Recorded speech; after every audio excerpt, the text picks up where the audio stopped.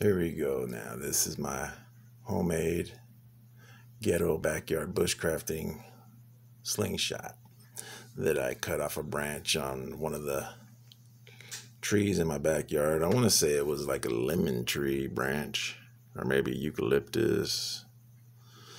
But anyways, a guy that I really admire named Zach Fowler has a channel called Fowler's Makery and Mischief.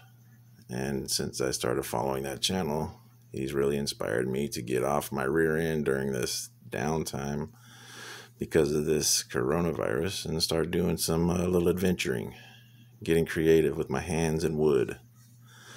And that's really all you need is a piece of wood, a knife, and an imagination. And the opportunity is endless. So I want to thank you, Zachary Fowler, because you have given me plenty of ideas now, and I have a few videos that are out, and I try to link them so you can at least see them. I don't care if I get 1 million views or 2 views. I just want you to know that you were the one that inspired me, and I thank you. God bless you and your family, and Chris as well. I thank you for being that apprenticeship or apprentice. You are the apprentice, and a lot of people would love to be in your shoes, buddy, so don't ever take it for granted.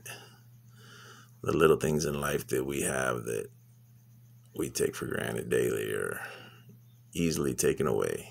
So you guys are blessed to have each other as friends.